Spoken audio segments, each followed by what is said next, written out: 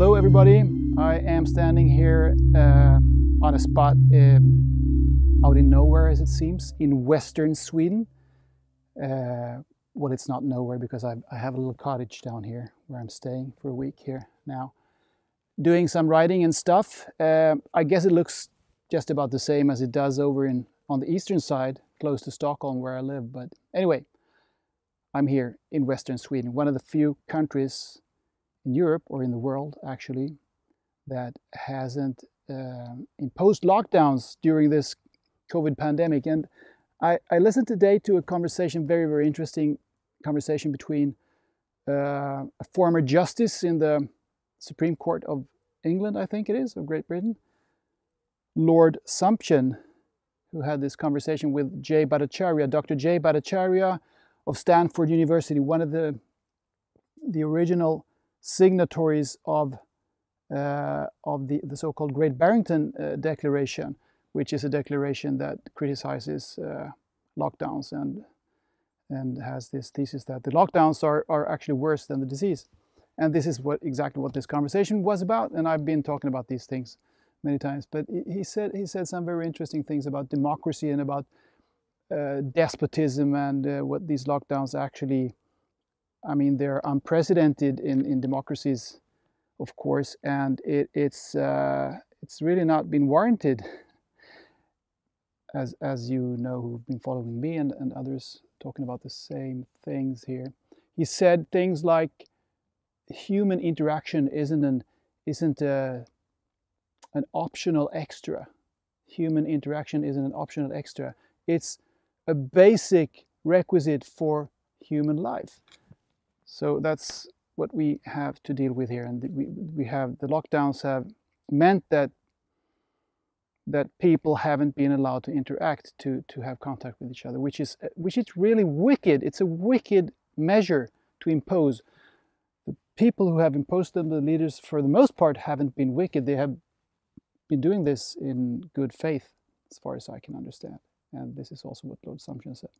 So I was thinking maybe this is the last time, because as you might know, I am one of those who thinks that we are in a period of time, a period of history where big changes actually can happen on Earth, and big transformations can be possible within the human community, the human collective. So this might be one of the last times that leaders can impose restrictions that are tougher than is warranted and get away with it, because they are almost not getting away with it now, as we can see in some places. I'm not talking about a revolution, really.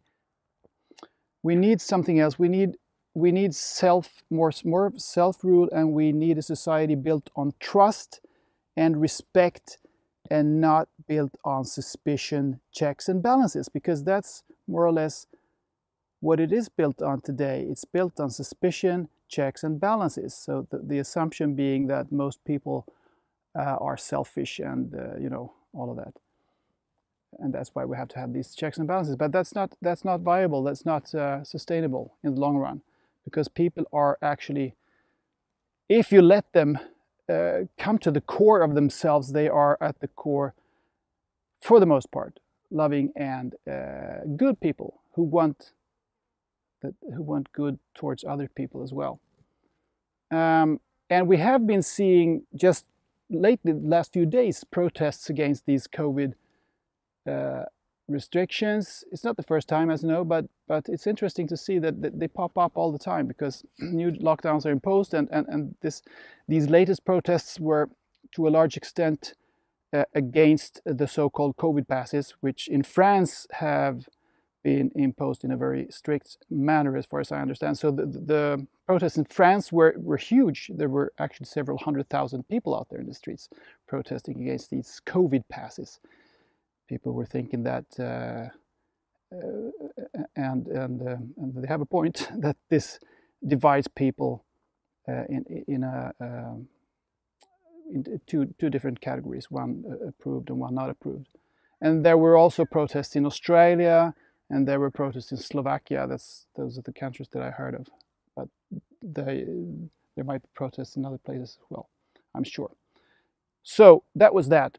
And I also want to tell you that, as you have probably noticed, I'm not sure I need to tell you this, but I'm doing it anyway. I have some kind of a summer break.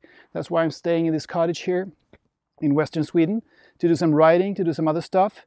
And so the podcast is kind of resting a little bit now, but I don't want to, I don't want my dear followers and subscribers, whom I appreciate so much, to have nothing for a few weeks, for a few summer weeks here. So I am publishing regularly, once a week, highlights from seasons 1 and 2, compilations of highlights from spectacular, as I think, spectacular, interesting episodes anyway.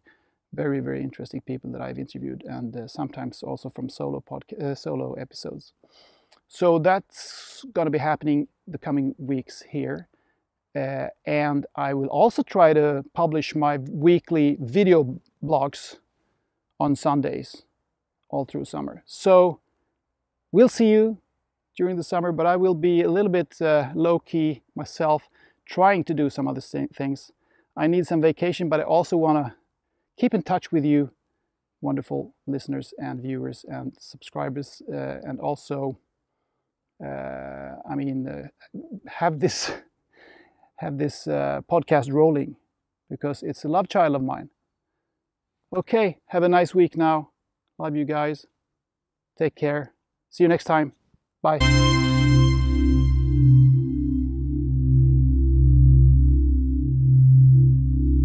If you liked this video and other interviews and talks on Mind the Shift, please like, share, and subscribe.